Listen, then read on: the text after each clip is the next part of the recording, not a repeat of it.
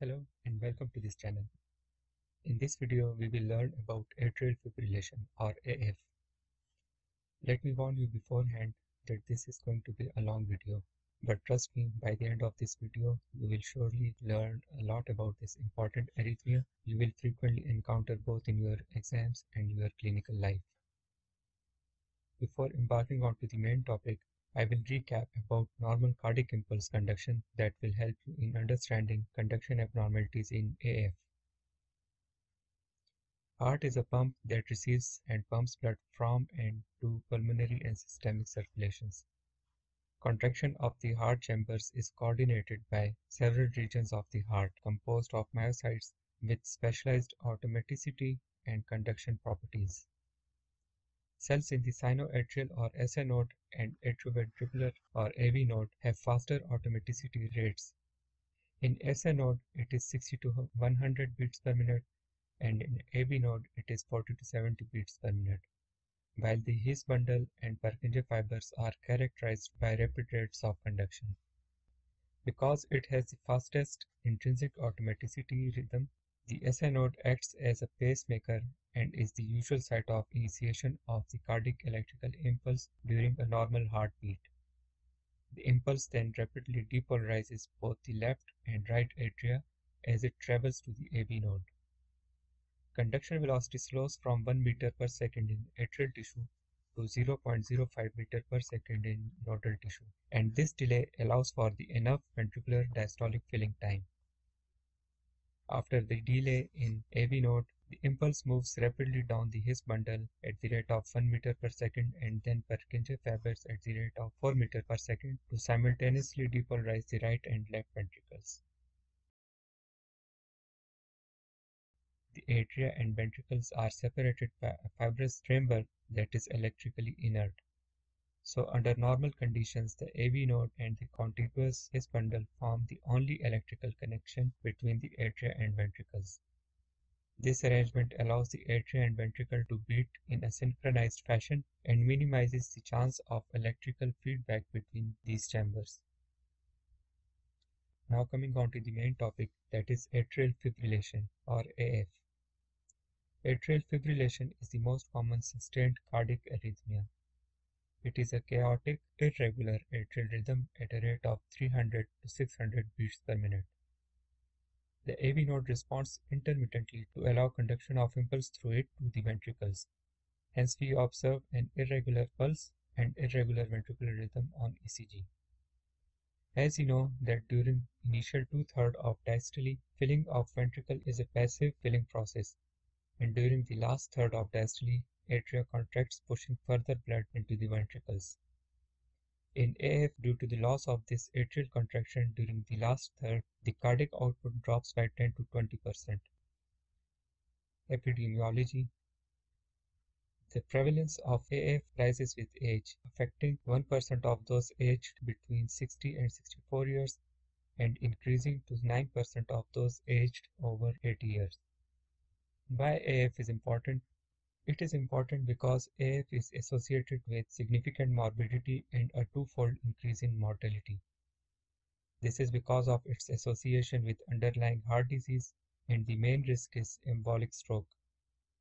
If the duration of atrial fibrillation is more than 48 hours, clots may have formed in left atrial appendage due to the stagnation of blood. These clots have the propensity to detach and embolize spontaneously or when cardioversion is done to restore sinus rhythm. Therefore, it is necessary to anticoagulate the patient with prolonged AF and prior to cardioversion. Pathogenesis. Atrial fibrillation is a complex arrhythmia characterized by both abnormal automatic firing and the presence of multiple interacting re-entry circuits looping around the atria. So remember, abnormal automatic firing and multiple interacting re-entry circuits. Episodes of AF are initiated by rapid bursts of ectopic beats arising from the conduction tissue in the pulmonary veins or from the diseased atrial tissue, and it becomes sustained because of re-entrant conduction within the atria or sometimes because of the continuous ectopic firing. Re-entry is more likely to occur in atria that are enlarged or in which conduction is low. During episodes of AF, the atria beat rapidly but in an uncoordinated and ineffective manner. The ventricles are activated irregularly at a rate determined by conduction through the AV node. This produces the characteristic irregular pulse. The ECG shows normal but irregular QRS complexes. There are no P waves, but the baseline may show irregular fibrillation waves. Classification of AF. Commonly, AF is classified as paroxysmal, persistent, or permanent. Paroxysmal AF is intermittent episodes of atrial fibrillation that self-terminate within 7 days. Persistent AF is prolonged episodes more than 7 days that can be terminated by electrical or pharmacological cardioversion. And permanent AF is continuous atrial fibrillation that does not end. However, it can be very difficult to identify what type of AF the patients have at the first presentation, and this usually becomes clearer as the time progresses. Unfortunately for many patients, paroxysmal AF becomes permanent as the underlying disease process progresses. And this is partly because of electrical remodeling, which is a process of electrophysiological changes that occur in the atria within a few hours of the onset of AF and which tend to maintain fibrillation. When AF persists for a period of months, structural remodeling also occurs, leading to atrial fibrosis and dilatation that predispose to chronicity of the AF. Early treatment of AF can sometimes prevent the arrhythmia from becoming persistent. So do an ECG on everyone with an irregular pulse, and also consider doing 24-hour Holter monitoring in patients with dizziness, faints, palpitations to exclude atrial fibrillation and other arrhythmias if ECG there is unremarkable. Causes of AF.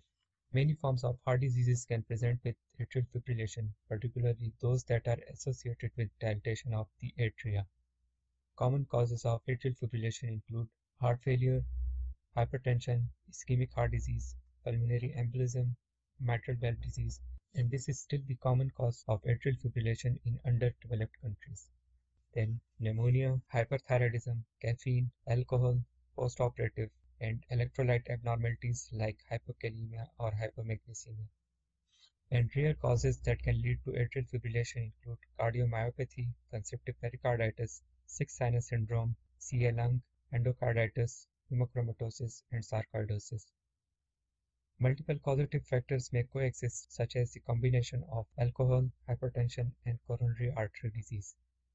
About 50% of all patients with paroxysmal AF and 20% of patients with persistent or permanent AF have structurally normal hearts and no cause for AF is found, and this is known as lone atrial fibrillation.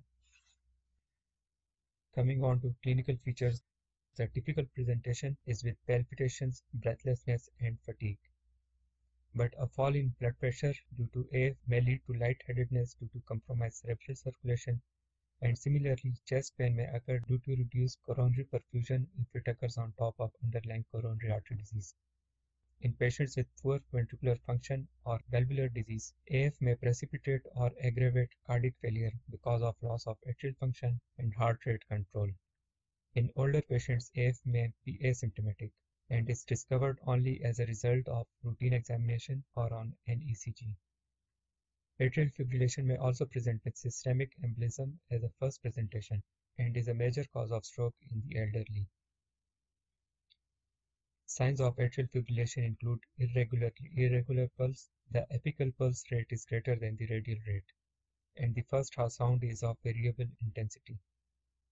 There may be signs of left ventricular failure, like basal lung crepitations.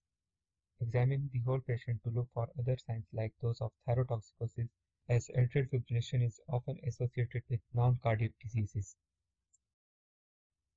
Coming on to investigations, assessment of patients with newly diagnosed atrial fibrillation should include a full history, a physical examination, a 12-lead electrocardiogram, echocardiogram, and thyroid function tests to exclude thyrotoxicosis. ECG shows absent P waves, irregular baseline with fibrillation waves, and irregular QRS complexes. Echocardiographic assessment is useful to identify left atrial enlargement, presence of clot in left atrium, mitral valve disease, poor LV function, and other structural abnormalities. Thyrotoxicosis is an unusual but potentially treatable cause of AF, and thyroid function tests shall be done on every patient. Additional investigations may be needed to determine the nature and extent of any underlying heart disease. Now coming on to the management of atrial fibrillation. When atrial fibrillation complicates an acute illness such as chest infection or pulmonary embolism, treatment of the underlying disorder will often restore sinus rhythm. Also correct any electrolyte imbalances if present. See if the patient is hemodynamically stable or unstable. In hemodynamically unstable patients, that is, the patient with atrial fibrillation has adverse signs like shock, myocardial ischemia, syncope, or heart failure, follow the ABC protocol of resuscitation, that is, secure airway, maintain breathing and circulation, and then do DC cardioversion by providing synchronized shock starting at 120 to 150 joules. If DC shock alone is unsuccessful, this can be combined with amiodarone. Heparinize the patient, but do not delay treatment in order to start anticoagulation. In stable patients, two strategies are available for long-term management of atrial fibrillation. One is rate control and other is rhythm control, which means conversion to sinus rhythm and then maintaining it. Randomized studies in heart failure and in older patients have shown that neither strategy has net benefits compared with the other. Rate control. Rate control aims to reduce heart rate at rest and during exercise, but the patient remains in AF. In achieving rate control, the target heart rate shall be less than 90 beats per minute at rest, and calculate target heart rate for exercise by using this equation, that is, subtract h in years from 200, and this will yield the target heart rate during exercise. Rate control is achieved through the use of beta blockers like bisoprolol or non-dihydropyridine calcium channel blockers like verapamil or diltiazem, and these are the medications of first choice. If these medication fails, add digoxin, and if needed, then consider amiodarone. Digoxin as a monotherapy in chronic AF is only acceptable in sedentary patients, but it is not sufficient for rate control during exercise. And be aware not to give beta blockers with calcium channel blockers because it may cause heart blocks. Coming on to rhythm control. Rhythm control may be appropriate if the patient is symptomatic or have congestive heart failure, patients less than 65 years of age, first presentation with lone AF, recent onset atrial fibrillation of less than 48 hours duration, and atrial fibrillation from a corrected precipitant, for example from electrolyte derangement. Rhythm control is achieved either through electrical cardioversion or through pharmacological cardioversion. For electric cardioversion, do echocardiography first to exclude intracardiac thrombi. If there is an increased risk of cardioversion failure, like in a patient with history of past failure or past recurrence, give amiodarone for 4 weeks before the procedure and 12 months afterwards. For pharmacological cardioversion, flecainide is first choice, but it is contraindicated if there is ischemic heart disease or structural heart disease, for example, scar tissue from previous MI. In such cases, use IV amiodarone instead. Catheter ablation techniques can be considered in refractory cases or where antiarrhythmic agents causes side effects.